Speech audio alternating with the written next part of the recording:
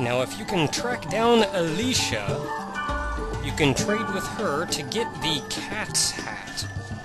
There is an entire set of cat's equipment that really isn't all that breathtaking. There are some nifty pieces in it, though. Now, no matter what you give her, this will not, or she will not approve the trade unless you give her 3-floor tower, in which case it's an immediate success. And now we have the cat's hat. Next up, we have Stare. Now, you'll notice all of these people you're trading with, when you talk to them, merely say, "Do you want to trade?" There's a number of people running around town that say just that. When you talk to them, all they'll suggest is what they will trade. To talk to from Stare, you can get the cat's mail for your doll amulet, among other things. Now, I've said before, a lot of the people in town actually have really interesting dialogue when you talk to them. There's a choice few of them, like Stare, though, that will only trade. And now we have the cat's mail. Next up is Flare, who will give you the cat's gloves for the Magnolia Miso.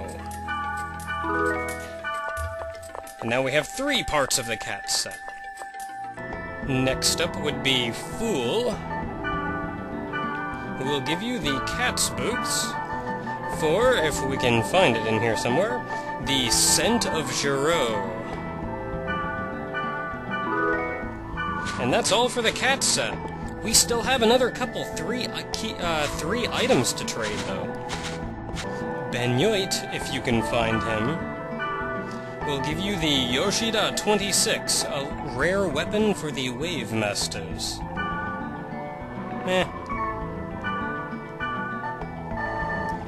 And for that, he will want the boxed lunch. Next up is Waffle, who will give you the Dreams of Yore, a heavy blade weapon for Field's Deed. And with that, we have Dreams of Yore. Let's see here.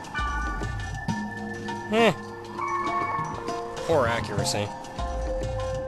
And finally, we have Cyan here, who will give you the Gimme Life, a 51 Blade Master weapon, for the Rogue Fragment, or Rouge Fragment. I'm not up on my speaking right now. Whichever the two, and you get the Gimme Life. Let's take a look at some of these items I just got here. Gimme Life, 51 weapon for Blade Master. Dreams of Yore, 51 weapon for Heavy Blade. Pretty poor accuracy on that one.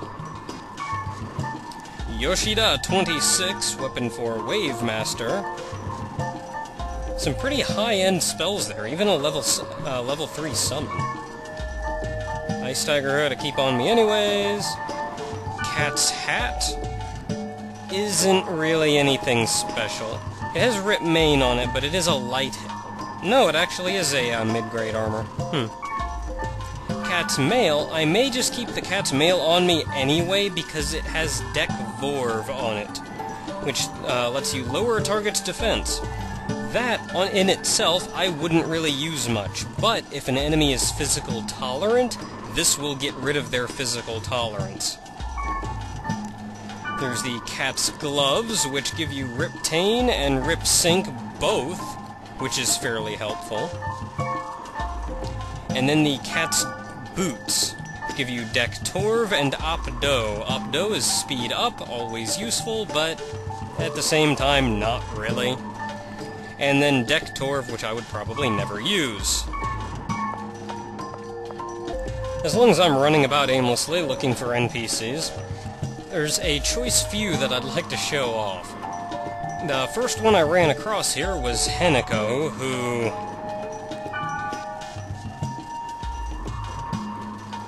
Teneko is just weird.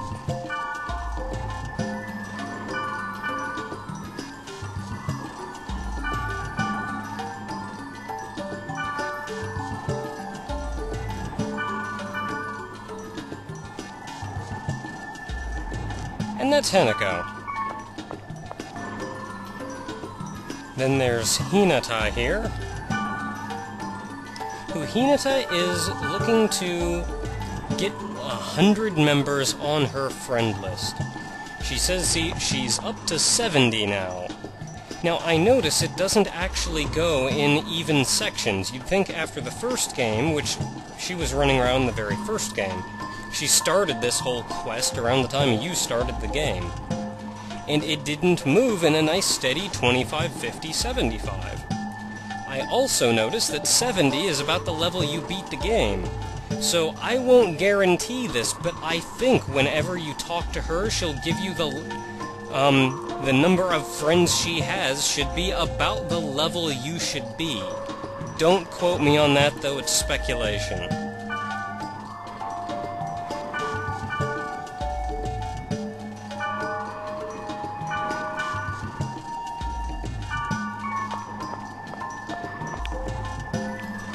Heavy I seem to run into about every 3 seconds, and she's been here since the very beginning, and she's been struggling with her internet connection the entire time.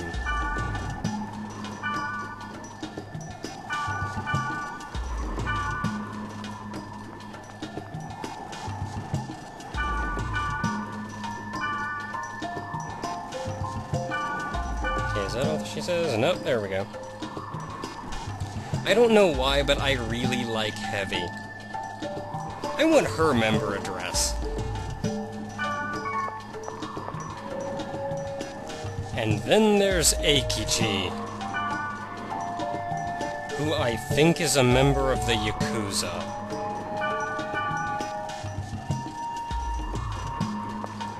Omega, he's referring to Omega Server, actually, which is the server we're in the next game.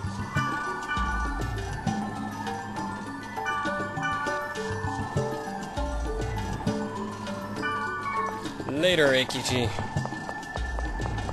Now, for any of you curious why this update took so long to come out, let me show you something over here.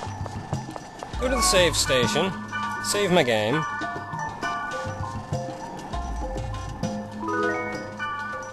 and the clock reads 128 hours have been put into this game. That's total within all 3 games played so far. This save data is the game completion save after I beat Gore. I put 22 hours of game time into this recording. Yes, that's how long it took. There was very little idle time in that too. Maybe an hour of that was idle time. And that's not even counting how much editing and all that fun crap I had to do either. So yeah, the more you know. Now with all that crap out of the way, we have places to go. We have Goblin Tag to play here, and if we head back to Lambda server, we have the final dungeon of the game. There's also something I want to show off with the cat's equipment, but I'll save that for next time. Yes, I'm splitting the bonus video into 2 segments. Until next time, everyone.